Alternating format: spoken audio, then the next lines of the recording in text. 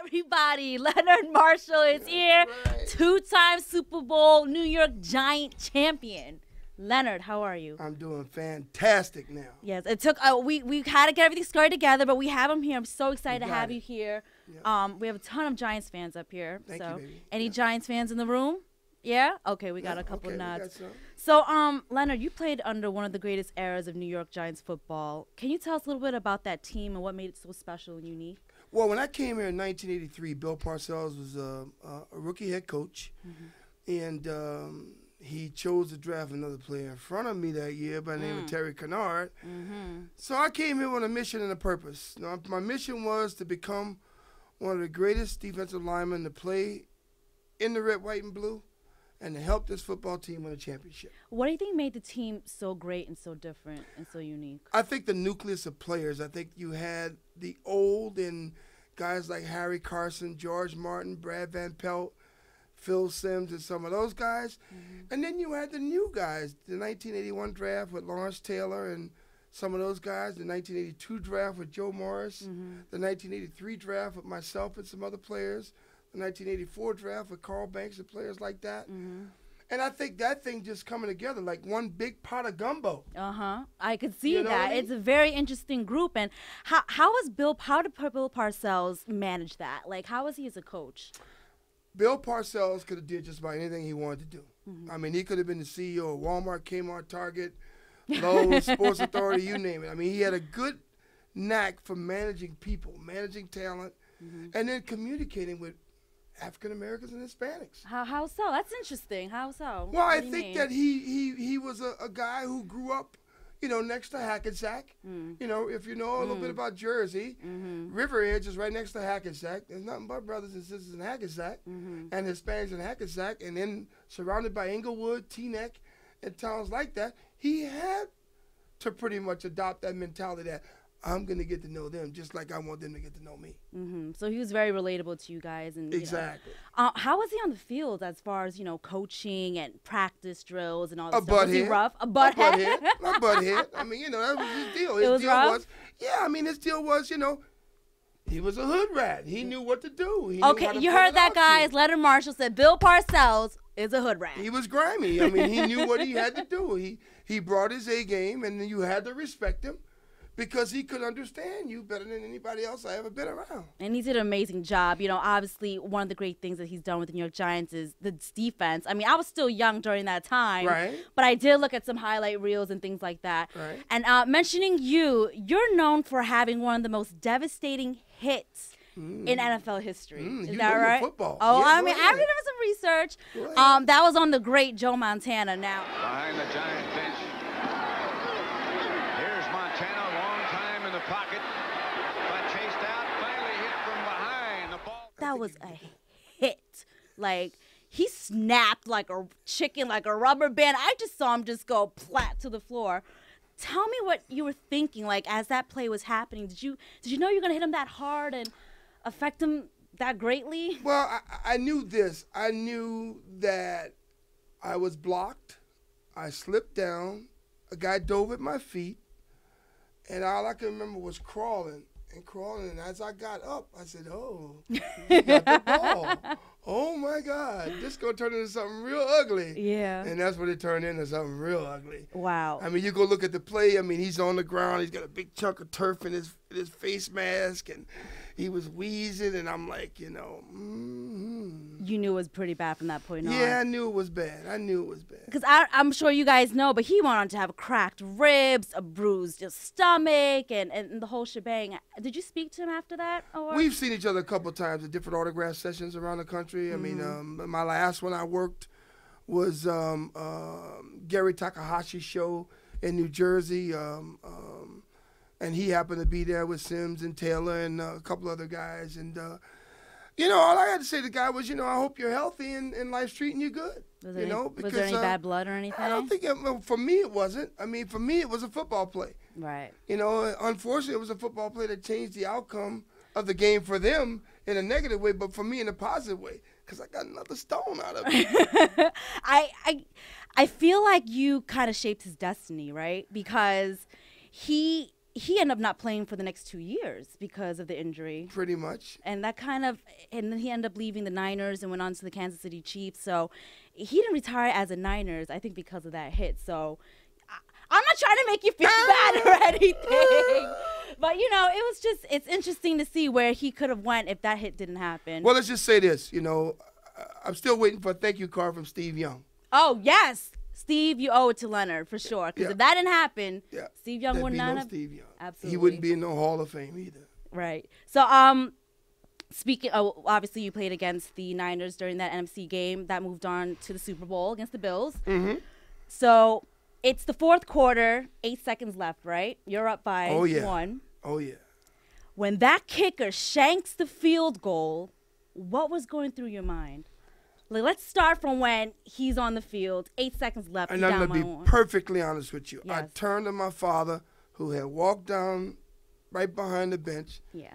And I turned to him and I said, Pops, if he makes that field goal, you're not going to get that cadoo. But if he misses that field goal, you're going to get that cadoo and a trip to Disney World. You really said that to him? I did. Oh, wow.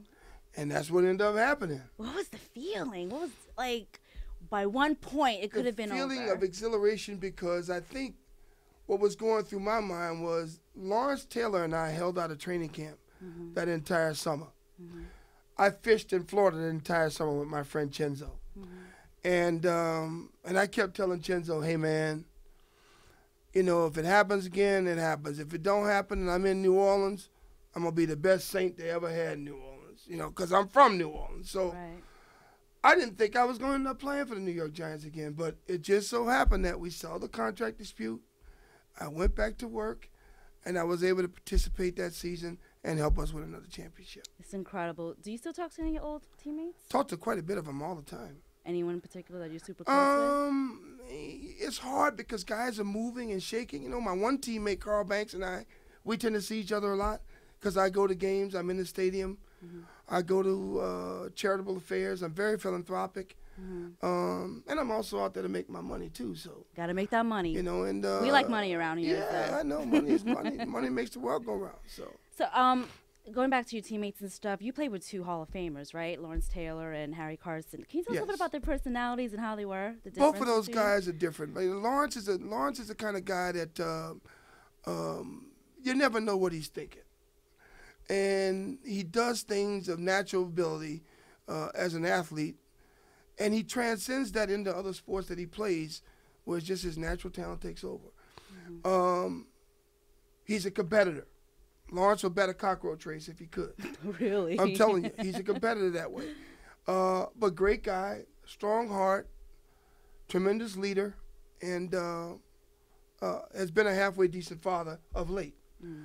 Harry, a little bit of an introvert, the kind of guy that he's got to grind. He's got to grind to make it happen. Mm-hmm. Wasn't as athletic as Lawrence. Wasn't as athletic, but was a smart football player, knew the scheme, knew where everybody had to be, could orchestrate that, and helped me to become a pretty good football player over my career. You would say he helped you better than LT did? Yeah, both guys had an integral role. I mean, Lawrence and I worked together a lot, but if you looked at our defensive scheme and the way we aligned most of the time, both of those guys got the benefit of playing next to number 70. Mm. They kind of got a chance to make tackles and sack quarterbacks while 2 guys tried to block me, Were you close? Were you close with LT?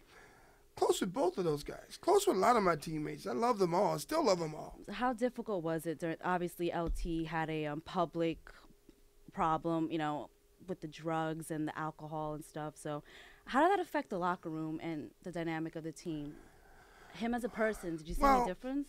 The thing with, with me, with him, is I would just more or less sit back and pray for him.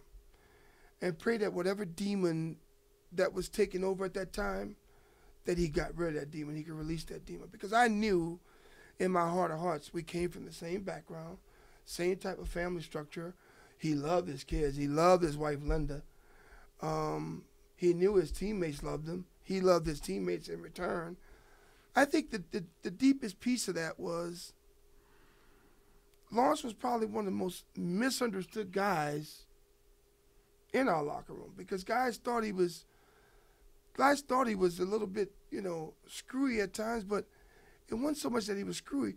Lawrence just liked to have fun, and he played this game the way he lived his life. He played this game wild and reckless. He lived his life wild and reckless, but we never judged him for it. We loved him for it because it helped bring us together. Adversity helped bring us together. We pulled for him. We rooted for him. And we still pull for him and root for him to win in the game of life.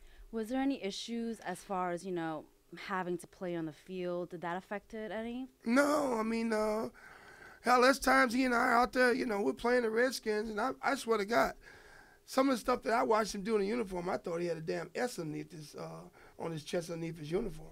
Because some of that shit, Superman could be the only guy that could do that. Right. But he actually could do it, and do it better than probably anybody out there. Clearly he did. He went on to be a Hall of Famer, so obviously he's doing something right. And speaking of going back to Harry Carson, I just read an article that you and him just found out you both were diagnosed with CTE. Is that correct? So I know you've been in a few programs talking about that. So to the viewers who don't know what that is, can you kind of explain to them what it is? CTE is chronic traumatic encephalopathy. It affects the frontal lobe and the surrounding of the brain. And what happens is with CTE, over time, it turns into ALS, or what most people know as the Lou Gehrig disease. What we are fighting for now is to try to find means and ways to get supplements, to use medicines, to use applications such as hyperbaric chamber work to remedy CTE and provide more oxygen into the brain to help you live a more quality life. So is this, just to go into that a little bit, this is linked to all those the debate in the NFL for quite some time about concussions and hits in the NFL and how that affects your psyche, the player's psyche later on in life, right? Debilitating head injury is very evident, extremely prominent in professional football more than any other sport. Right. How did you find this out? From what I know, from what I've read, players like Junior Seau, after he committed suicide, people thought there was a link to the hits in the field and stuff like that. He donated his brain to science, and that's the way they were able to figure out and kind of pinpoint what it really was. Obviously, you didn't do that, so how did you go about figuring this out and, be diagnosed with this? Okay, 5 months ago, I submitted myself to a research study at UCLA. With Dr. Billy West and his wife, Shelley, out of Baton Rouge, Louisiana, and a scan called the Tarmac scan. Now, tau protein on the brain is what causes CTE. Tau protein is a buildup in the brain. It's a protein buildup in the brain that comes as a result of being concussed multiple times and it not being treated properly. So when Dr. West and his wife and Dr. Smalls at UCLA asked Tony Dorsett, Joe DeLamalure, myself, and Mark Duper, would we engage ourselves in the process and allow ourselves to be tested? I said yes, because I want to know.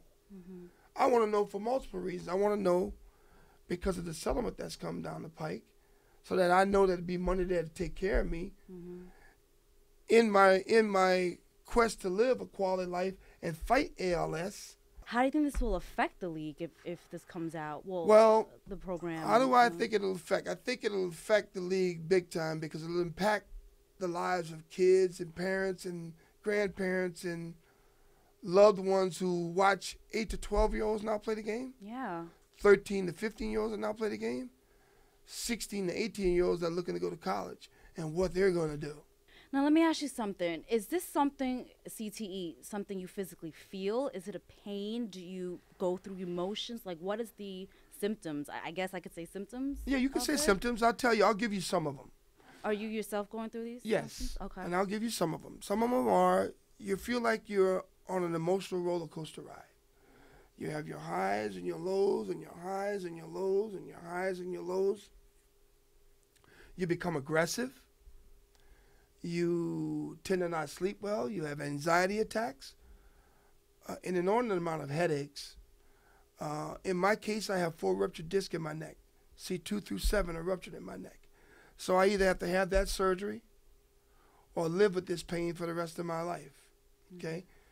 And most of it's because of the times that I was concussed while I wore the red, white, and blue. Really? Gained green and the garnet and gold in Washington, D.C. So, for me, the biggest challenge with CTE is the frontal lobe area of my brain is damaged, and it's severely damaged. Really? That controls your emotions. That controls your ability to think and react. It also affects your balance on a daily basis in terms of all activities that you do. So whether it be exercise on the treadmill, walking with your child, walking in the mall, taking a normal bike ride, whatever chore you look to do, that has now been affected because of development of CTE. So how do you get through the day? Like, what do you do? You know what I mean? You keep taking supplements. You keep utilizing the meds and the applications that the medical community has provided for you to improve your quality of life. You know, and this is that $75 million piece that everybody keeps reading about. That's where that money should be going right now. You know, and that's what that money should be doing. It should be supporting that part of a guy trying to get himself healthy. I mean, 6 months ago, they were going to pay out this money. September. 6 months later, there's not one nickel that's been dispersed to any one particular player, including myself, Mr. Dorsett, Mr. DeLamalure, and Mr. Duper, who have publicly come out and said, here's the results of the study I participated in. They turn the blind eye. I'm the living with CTE. I'm not Mr. Sayal or Mr. Durison, whose family are no longer have their husband's father, friend, best friend in their lives anymore. I'm amongst the living. It's a cruel business, for sure. How do you feel now? Like, every day is a new day. Every day I wake up like this. Every day is a new day. And I'm challenged, but yet I'm driven. And I won't quit. I can't quit. You're not. You're Leonard Marshall. You won't That's right. quit. I could never quit. It's really amazing. I could never quit. Well, I wish the best for you, and Thank hopefully you. things work out with this NFL. I mean, we know how they are, but hopefully they pay more attention to what's really going on to their players. Let's see what's happening. If we keep it on and popping and keep it young, educate the youth. Yes. All our young brothers and sisters and, Boricuas out there that's trying to come up the ladder, and trying to get their game on. Hopefully they get educated and they come to learn and understand what the challenge is going to be going forward. Right. To us, it's a game. To us, I got a chance to play a kid's game for a king's ransom for as long as I wanted to. Who wouldn't love that? Who wouldn't love that? But did I know that I was going to walk away from this game with a debilitating illness that would affect me for the rest of my life? Where's the trade-off? Well said. Where's the trade-off? That's well said. Absolutely. Leonard, I kind of want to gear away from, we'll still want to talk about football, but this is just a very interesting topic. I'm glad you're talking about this because a lot of people don't know the effects of it. And you yourself were going through it, it's amazing to hear. Have to educate our community, baby. That's the thing you must do. If we don't do that, we could never unite. That's right. I love your one-liners. You did some great one-liners, for real. That's what's happening. Cool. So I wanted to ask you, let's brighten up a little bit, some random questions. Let's go. So first one, how do you feel about the New York Giants right now, their past season and Eli Manning? I kind of second the sentiments of their owner, John Mara, that I felt like we had a broken offense this year. We couldn't score points. We couldn't get the ball down the field. We lacked progressiveness at the tight end and running back position. I'm watching Martellus Bennett catch passes in Chicago, and I'm watching our running backs go down like it's pee-wee football. I'm like, there's something wrong here. Our quarterback has probably the worst season in football. Well, what do you think of Eli? Do you think I think Eli's a very good football player. I think Eli Manning's a very good football player. I think Eli Manning has probably been the most productive quarterback of his time. You don't just beat Tom Brady in 2 Super Bowls and not be a top flight quarterback, and a student of the game. So I think that the Giants have to, in order to start repairing the team they have and moving forward, have to repair the offense and have to improve on defense. That has been the calling card of the New York Giants before I joined the team, while I joined the team, and well after I left the team. And it needs to continue. There's a rumor going around, too. I don't know if you can address this, but Tom Coughlin, there's a rumor going around that he's going to be tired and not come back next season. Do you know anything about that? No, I don't know about that. There's a talks going around. Going around that he's going to retire? That he was planning to retire after this past season, and that's it. He was going to hang it up. Well, Tom, I think you need another defensive tackle to come in that, a guy with, almost 100 sacks at his position. And, even though he might be, 52 years old now, but I think you could pull him out of retirement for $6 million. I'll give him a half. Will you really? I'll give him 32 plays a game. Yeah? I'm serious. All right. Keep that in mind. Let's not forget that. You play for the Jets and the Redskins. So, Jets or Redskins, if you had to choose? I'm a Jets fan, by the way. I really wanted to win a championship for Leon Hess. Did you? That was the reason why I joined the Jets. I thought that I did everything I could do in the Giants uniform when I made the decision to leave the Giants and go to the Jets. And I really liked that challenge of trying to win for him. I got tired of hearing all this stuff about Joe Namath and their Super Bowl in the 1960s or whatever it was. And, I wanted to be one of the guys that helped change the face of the team and then be the new face, along with Ronnie Lott and Boomer Esiason and James Hasty and a number of different guys. Mm-hmm. So you would say Jets over Redskins then? I would say Jets over Redskins. Ha-ha! In your face, Rosenberg. There's a guy here by Peter Rosenberg who's a Redskins fan. So amazing you said that. Love it. What's something we don't know about Leonard Marshall? A talent or just something that no one would expect? What's something that you know about? I'm a mama's boy. Mama's boy. I love my mother to death. She's the greatest lady ever to me. And she would have been alive yesterday. We would have celebrated her 75th birthday yesterday. So, well, happy birthday, Mama Marshall. Yeah. So I think that's something that a lot of people don't know. What's your greatest fear? Fear itself. Fear itself. I fear no man. I fear no mammal. I hate snakes. I don't like spiders. Okay. I think most of us can relate to that. So. And bears will definitely make me run. Bears, yeah? Bears will definitely make me run. Yeah, oh yeah. Oh yeah. What was that and I seen his ass for about a second too. What was that experience about like? A second. That's about what I saw him. A second. It'll be a long time before I go to what do they call it, Mount Airy, Pennsylvania. I think that's what it's called. Yeah. Be a long time. Cool. What are you listening to? Now? What's Hot your 97. Hot 97. My banging. I like my banging.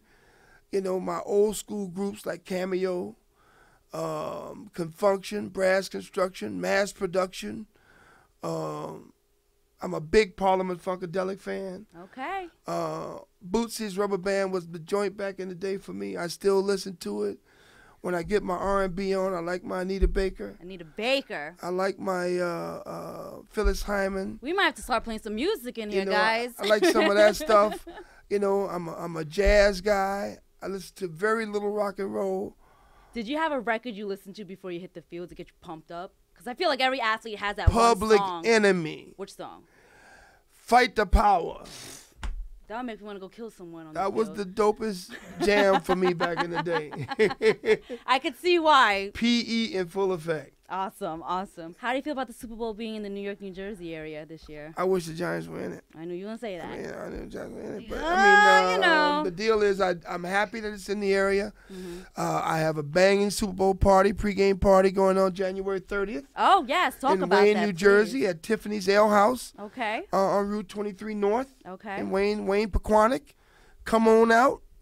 Get your grown and sexy on. I got a cheerleader competition going on. I'm looking for the 50th hottest girls in New Jersey. Oh, ladies, you hear this? Get ready. Hottest cheerleaders in New Jersey. And I'm going to crown 3. The winner wins anywhere from $1,000 to $5,000 in cash, and a full spread in Metropolis magazine. Ladies, if you're ready, do not turn this down and come out and show some love. Who do you see? Who do you think is going to win the Super Bowl this year? Offense wins games, but defense wins championships. And I think that Seattle has the better defense. Really? I do. Think so? Even against Peyton Manning? They remind me of the '86 Giants. I do. Wow. They play hard. All right. If you Real say so. hard. Oh, speaking of the Seahawks, I can't forget without saying this. Richard Sherman. Now, My man. okay, because there's been a lot of controversy about him, that sideline rant that people have been talking about, you know, going in on Crabtree.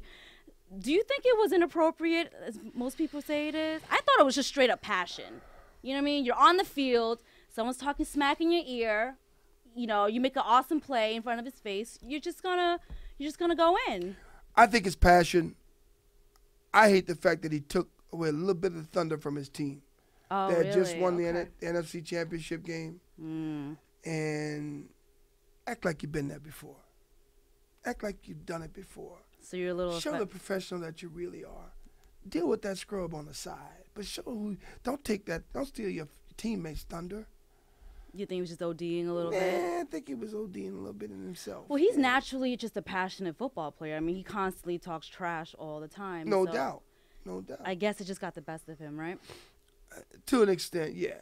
To an extent, yeah. I mean, we want to see our gladiators, you know, and our brothers go out there and celebrate and enjoy and win big and, you know, pump it up and everything else. But football's a team sport. It's a team sport. It's a group of individuals that learn how to come together over a 35-day period in the summer, which they call training camp, and then take that thing to the stage for 17 weeks to win that title. So my thing is don't try to take it all, baby. Share the wealth. It's there. Share the wealth.